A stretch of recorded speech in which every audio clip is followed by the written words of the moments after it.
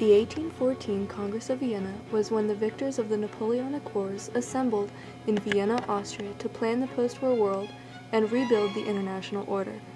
It was meant to tie together the continental nations by a shared sense of moral values and to create a balance of power.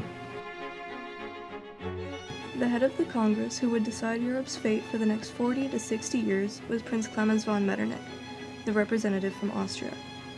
Metternich believed that democracies were dangerous and unpredictable.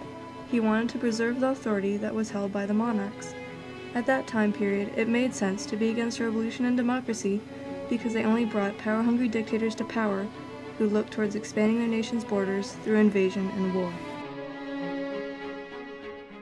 The other representatives at the Congress were Hardenberg from Prussia, Talleyrand from France, Castlereagh from Britain, and Alexander, the Tsar of Russia. These statesmen had several major problems to fix, the first being Germany. Germany at that time consisted of several small feudal-like states and kingdoms that were too weak to adequately protect themselves. The issue was that when the Germanic peoples were weak and divided, it tempted its neighbors, such as France, to expand.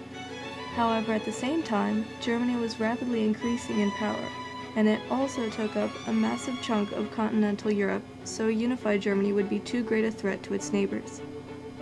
The solution was to consolidate, not unify Germany.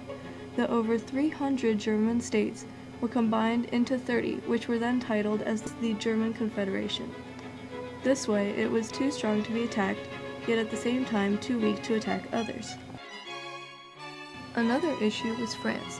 Most of the congressmen wanted France severely punished, and you can't really blame them since their countries had just been ravaged and torn apart by Napoleon's armies.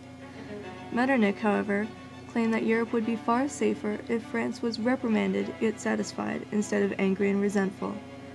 We can see how clearly Metternich's ideas are if we compare it to the 1919 Treaty of Versailles that left Germany weak, angry, economically destitute, and vulnerable to dictators like Hitler. As a result, France's conquered territory was returned and her pre-war borders were restored. Later, in 1818, France was also admitted to the Congress system. Finally, in order to more unify the great powers under Metternich's web of moral restraint, the two alliances were created. The first was the Quadruple Alliance between Great Britain, Austria, Prussia, and Russia. Its main purpose was to prevent any trouble started by France. The other alliance was the Holy Alliance of Austria, Prussia, and Russia. It was initially proposed by Alexander to preserve the domestic status quo of European nations. Basically, it was to combat revolution and support the monarchies in power.